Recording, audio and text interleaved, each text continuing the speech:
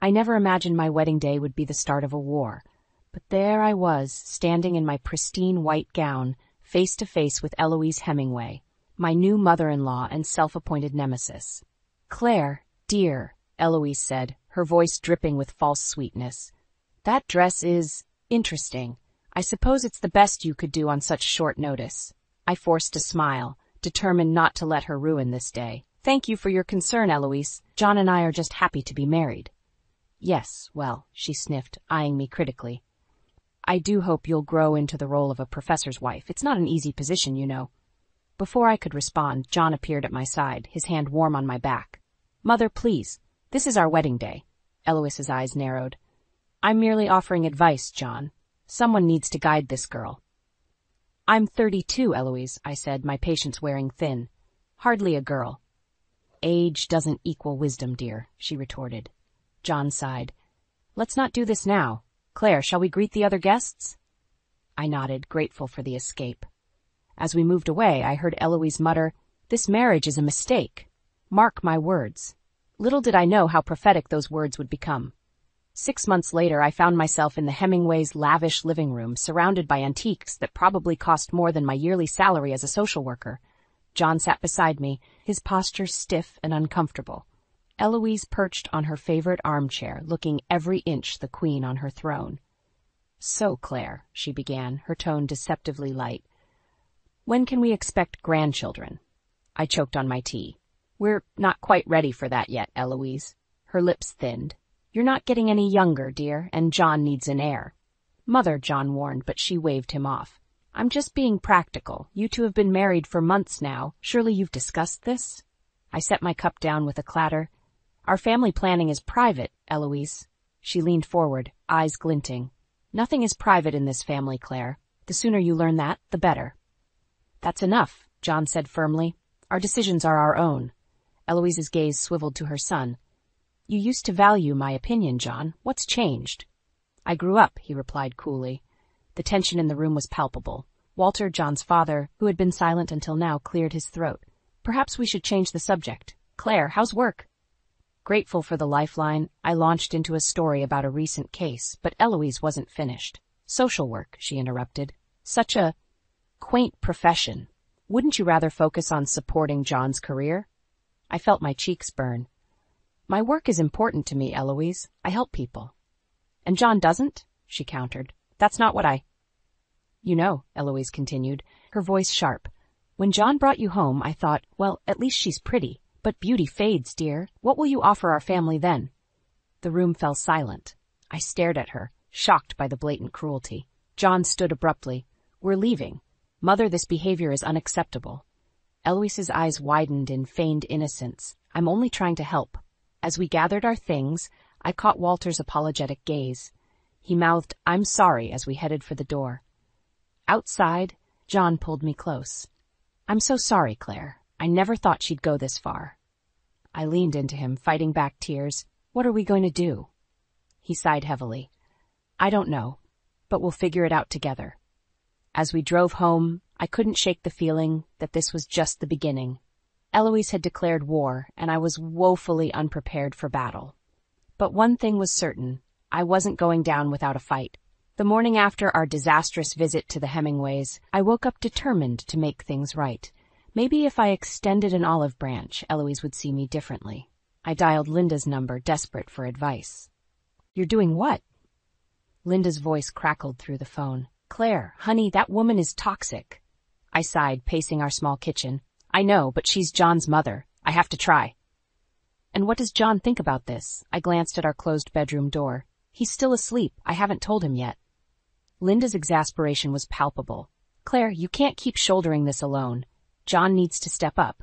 "He will," I insisted, though doubt gnawed at me. I need to do this first." After hanging up, I spent the morning baking Eloise's favorite lemon bars.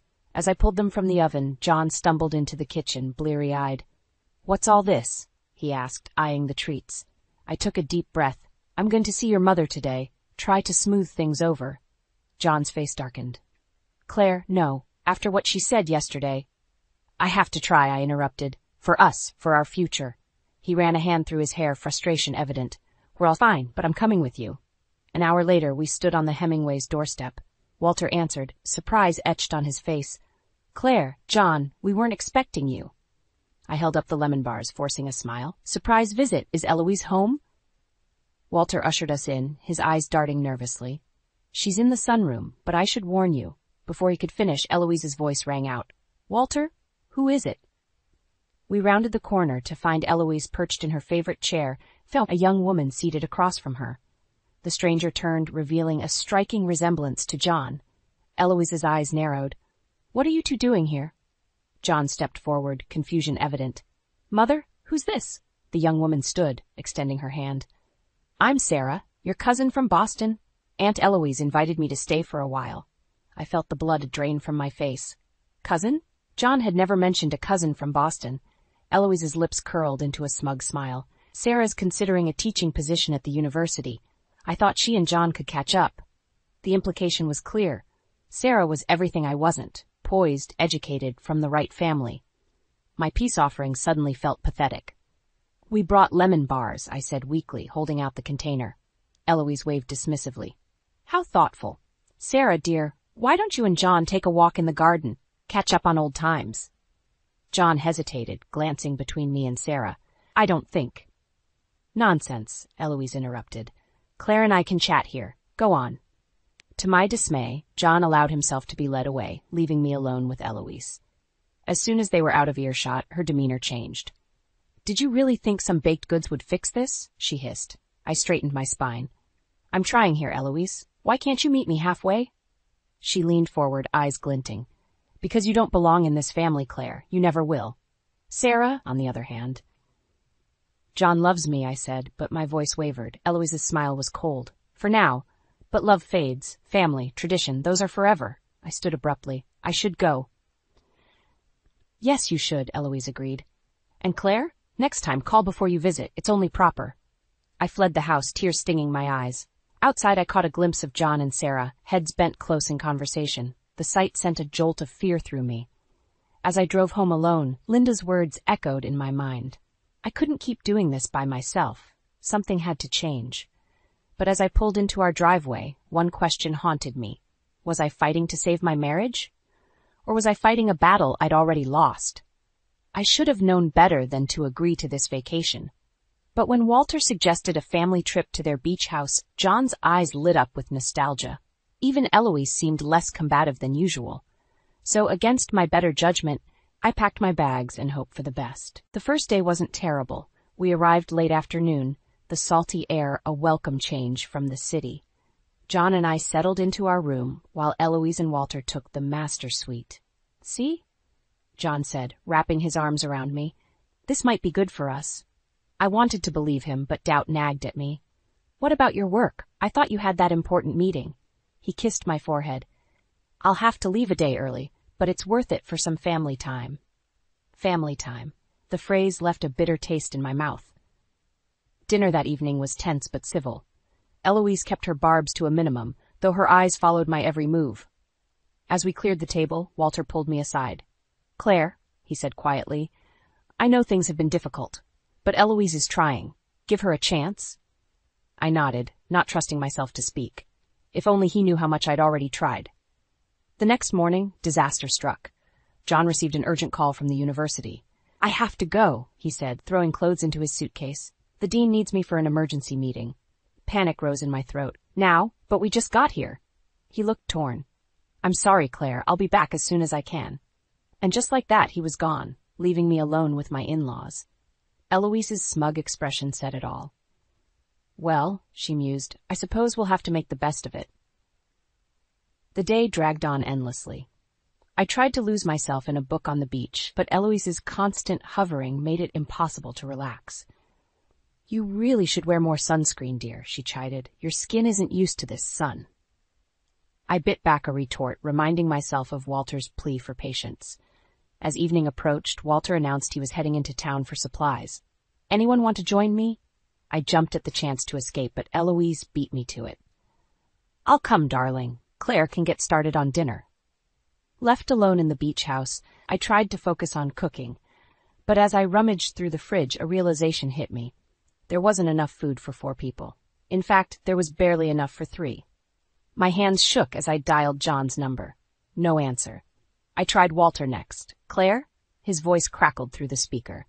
Is everything all right? Walter, I said, fighting to keep my voice steady. Did you know there's only enough food here for 3 people? A long pause followed. Oh dear, he finally said. I thought Eloise had taken care of that. The pieces fell into place with sickening clarity. This wasn't an oversight. It was deliberate. When Eloise and Walter returned, I was waiting. There's no room for me here, is there? I asked, my voice surprisingly calm.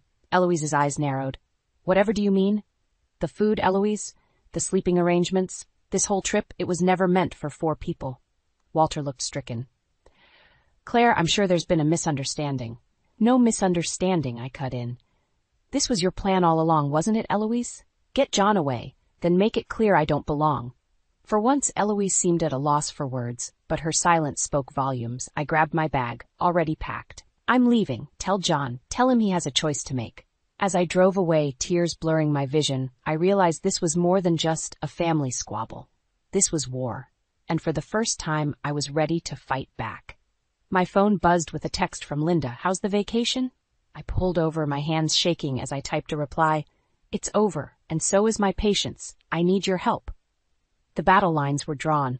Eloise had made her move. Now it was my turn. I never expected a simple video to change everything. But as I sat in Linda's living room watching my humiliation play out on her laptop screen, I realized nothing would ever be the same. Oh my God, Claire, Linda gasped, her hand covering her mouth. I can't believe she did this to you. The video, taken by another beachgoer, showed Eloise in all her cruel glory. Her voice, dripping with disdain, echoed through the speakers. Well, dear, it seems there's no room for you here. Perhaps it's a sign you don't quite fit in our family. My cheeks burned with shame as I watched myself on screen, fighting back tears and fumbling with my luggage. The clip ended with Eloise's smug smile as I drove away. It's gone viral, Linda said softly, scrolling through the comments. People are outraged on your behalf. I buried my face in my hands. This is a nightmare. What am I going to do? Before Linda could answer, my phone exploded with notifications. Texts from colleagues, emails from local news stations, and worst of all, a voicemail from John. With shaking hands, I played the message. Claire, what the hell is going on? Mom's hysterical, Dad won't stop apologizing, and I'm getting calls from the university about some video. Call me back. Now. I looked at Linda, panic rising in my chest. I can't face him. Not yet. She squeezed my hand. You don't have to, but Claire, people are on your side. This could be an opportunity. An opportunity for what? I asked, bewildered. To make a difference. To speak out against emotional abuse and family bullying. Your story is resonating with so many people. As if on cue, my work phone rang. It was my supervisor at the social services department. Claire, she said, her voice unusually gentle. I've seen the video. I'm so sorry for what you're going through. But I have a proposition for you. She explained that a local women's shelter was looking for a spokesperson for their new campaign against family abuse. They wanted me. Your experience, combined with your professional background, makes you perfect for this, my supervisor continued. It's a chance to turn this awful situation into something positive. I felt a spark of hope for the first time in days. Can I think about it? Of course, but don't take too long. The media attention won't last forever. After hanging up, I turned to Linda. What should I do? She smiled encouragingly. I think you already know the answer. Just then, another call came through. John again. This time I answered. Claire, where are you? He demanded. We need to talk about this. I took a deep breath, steeling myself. Yes, we do. But not yet. He's with. I need time to think. Think about what?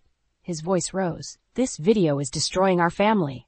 Our family, I repeated, a sudden clarity washing over me. John, your mother has been destroying me for months. Where were you then? His silence spoke volumes. I'll be home tomorrow, I said firmly. We'll talk then. But right now, I need to decide what I'm going to do about this situation. What you're going to do? He echoed, confusion evident in his tone. Yes, John, what I'm going to do. For once, this isn't about your mother or you or fitting into your family. This is about me. I ended the call, feeling a strange mix of terror and exhilaration. Linda beamed at me. So, she said, what's the plan? I squared my shoulders, a decision crystallizing in my mind. First, I'm going to call my supervisor back. Then we're going to draft a statement. It's time the world heard my side of the story. As we got to work, I realized this wasn't just about standing up to Eloise anymore. It was about finding my voice and using it to help others who had been silenced for too long. The war wasn't over, but for the first time I felt like I might actually win. The day I returned home, our quiet suburban street was lined with news vans. Reporters swarmed our front yard, shouting questions as I made my way to the door. John met me in the entryway, his face a mask of worry and frustration. "Claire, this is insanity," he said, pulling me inside. "We need to do something." I took a deep breath, steeling myself. "I am doing something, John. I've agreed to be a spokesperson for the women's shelter." His eyes widened in disbelief. "What? Without talking to me first?" Before I could respond, a commotion outside caught our attention. Through the window, I saw Eloise and Walter pushing through the crowd of reporters. John groaned. "They've been staying here," he explained. "Mom's a wreck. She can't go home because of all the negative attention." My heart sank. Of course, Eloise had managed to make herself the victim in all this. As they entered, Eloise's eyes locked onto mine. For a moment, I saw a flicker of something, fear, perhaps, before her usual mask of disdain slipped into place. "Well," she said, her voice brittle, "I hope you're happy now, Claire. You've ruined our family's reputation." I felt a surge of anger. "I ruined it? You're the one who—" "Enough," John interrupted. "We need to fix this. Claire, you have to tell everyone it was a misunderstanding." I stared at him, incredulous. "A misunderstanding? John, did you even watch the video?" Walter cleared his throat. Perhaps we could all sit down and discuss this calmly." We moved to the living room, the tension palpable. I perched on the edge of the sofa, feeling outnumbered. "Claire," Walter began gently, "we understand you were upset, but surely we can find a way to move past this, for the sake of the family." I looked at each of them in turn, Walter's pleading eyes, Eloise's tight-lipped scowl, John's conflicted expression. Suddenly I felt very alone. "The sake of the family," I repeated slowly. "And what about my sake? What about all the other women out there dealing with emotional abuse from their in-laws?" Eloise scoffed. "Abuse? Don't be so dramatic." Something inside me snapped. I pulled out my phone and played the video, forcing them all to watch.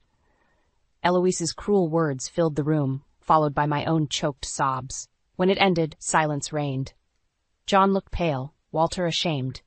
But Eloise looked furious. "You ungrateful little," she began. But John cut her off. "Mom, stop." His voice was quiet but firm. "You need to apologize to Claire. Now." Eloise's mouth opened and closed like a fish out of water. "Apologize? But I—" "Now, Eloise," Walter echoed, surprising us all. What followed was perhaps the most insincere apology I'd ever heard. Eloise's words were correct, but her tone dripped with resentment. As she finished, she looked at John expectantly. "There, it's done. Now tell her to fix this mess." I waited for John to defend me, to stand up to his mother once and for all. But he just looked torn, his gaze darting between us. In that moment, I realized nothing had really changed. Despite the video, despite the public outcry, I was still alone in this fight. I stood up, my decision made. "I'm not fixing anything, Eloise. In fact, I'm going to do an interview tomorrow. I'm going to tell my story and hopefully help other women in similar situations." John reached for my hand. "Claire, please, think about what this will do to us." I pulled away, feeling a strange mix of sadness and determination. "I have thought about it, John. I've thought about nothing else. And I've realized something important." "What's that?" he asked, his voice barely a whisper. I looked at each of them in turn, my voice steady. "I've realized that I deserve better than this. Better than all of you." With that, I walked out of the room, leaving them in stunned silence. As I closed the bedroom door behind me, I felt a weight lift from my shoulders. Tomorrow would bring new challenges, but for the first time in months, I felt ready to face them. The war wasn't over, but I had finally chosen my side. My own.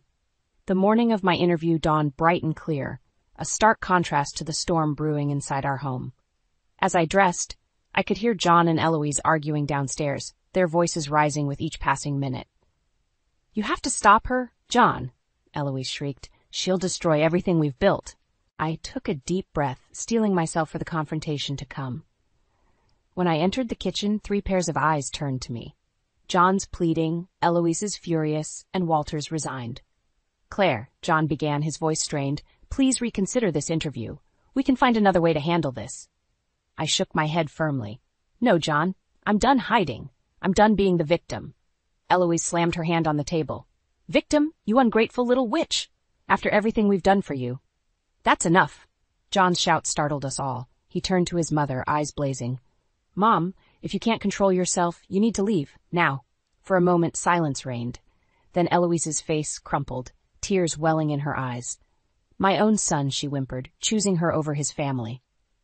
I watched, stunned, as John's resolve visibly wavered. Walter stepped in, gently guiding Eloise towards the door. "Come on, dear, let's get some air." As they left, John turned to me, his expression a mix of anger and desperation. "Is this what you wanted, Claire? To tear our family apart?" His words hit me like a physical blow. "John, But before I could finish, my phone buzzed. Linda's text flashed on the screen. "I'm outside, ready when you are." I looked back at John, suddenly realizing the chasm that had opened between us. "I have to go," I said softly. He didn't try to stop me. The ride to the TV station was a blur. Linda's reassurances washed over me as I tried to calm my racing heart. This was it, my chance to speak my truth, to help others who might be suffering in silence. As we entered the studio, a flurry of activity surrounded us. Makeup artists, sound technicians, producers, all buzzing around, preparing for the live interview. "You've got this, Claire," Linda whispered, squeezing my hand before being ushered to the side. I took my seat across from the interviewer, a kind-faced woman named Sarah. As the countdown began, I closed my eyes, centering myself. "And we're live in 3, 2, 1. Sarah's voice was warm as she introduced me, briefly recapping the viral video that had brought me here. Then, with a gentle smile, she asked, "Claire, can you tell us about your relationship with your mother-in-law?" I took a deep breath, ready to pour out my heart. But as I opened my mouth to speak, a commotion erupted off camera. "Stop the interview!" Eloise's voice rang out, shrill and desperate. My head snapped up to see Eloise pushing past security guards, John and Walter hot on her heels.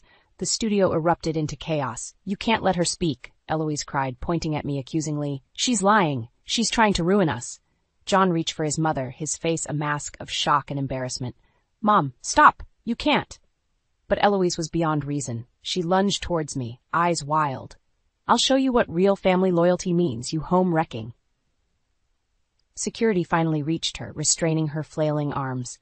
As they dragged her away, her shrieks echoed through the studio. I sat frozen, the camera still rolling, capturing every moment of this surreal scene. Sarah looked at me, her professional composure cracking. "Claire, are you all right?" I stared at her, then at John, who stood rooted to the spot, looking utterly lost. In that moment, I realized the true cost of speaking out. This wasn't just about me anymore. This was about every person who had ever felt silenced, every family torn apart by toxic behavior. With a clarity I hadn't felt in months, I turned back to the camera. My voice, when it came, was steady and strong. "No," I said, "I'm not all, but I will be, and that's why I'm here today." As I began to tell my story, I knew there was no going back. Whatever came next, I was ready to face it, head on. The aftermath of the disastrous TV interview hit like a tsunami. My phone buzzed incessantly with messages from friends, colleagues, and strangers alike. Some offered support, others condemnation. But it was the deafening silence from John that hurt the most. I threw myself into my work at the women's shelter, desperate for a sense of purpose. The director, Maria, approached me one afternoon, her eyes gleaming with excitement. "Claire, we've received an unprecedented number of donations since your interview," she said, "and more women are coming forward seeking help. You've made a real difference." I should have felt elated, but the weight of my crumbling personal life overshadowed any sense of accomplishment. "That's wonderful," I managed, forcing a smile. As I left the shelter that evening, a familiar figure waited by my car. "John." "We need to talk," he said, his voice tight with emotion. Back at our house, no longer feeling like home, we sat across from each other at the kitchen table. The distance between us felt insurmountable.